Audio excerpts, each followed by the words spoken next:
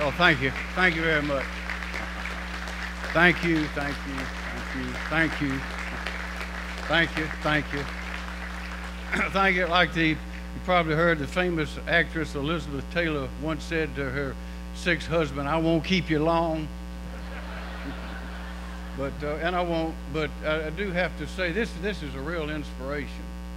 And listening to the earlier remarks, particularly those of Dr. Cole, you keep hearing the same names as I go around the state over the years, getting older and learning more. You keep seeing the same things when you have great success. There are always names that pop up in different places. And listening to these names, Zucker, Gene Reed, Beth and Darius Rucker, Tommy Baker, Charlie Darby, Boeing, the Tourville family, Sean Jenkins giving of his treasure, Kelly Lord giving of her time. It reminds me how great the people of South Carolina are and how strong we are when we have a vision and we determine we're going to do something.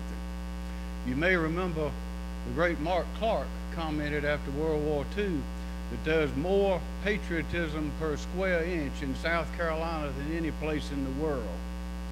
I also believe there's more strength of purpose and determination in South Carolina than any place in the world. And I trace it back trying to figure out historically we're living in paradise. You can look over at the water and see that.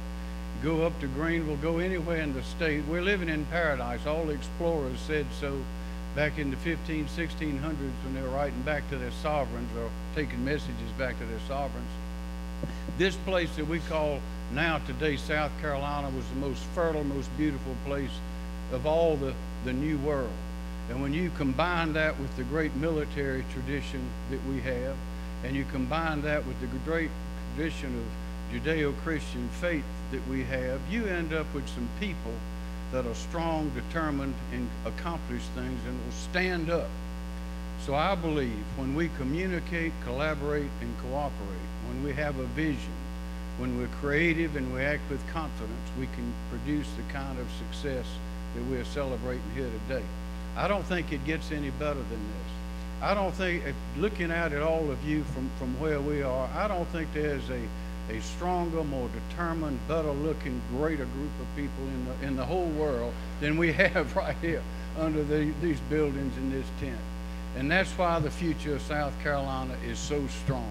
If we work together, there's no stopping what we can do for these children to make this the best place on earth to live, work, and raise a family. So on behalf, as your governor, on behalf of just over 5 million proud, happy South Carolinians, I want to congratulate you and thank you for this great step forward today. Thank you.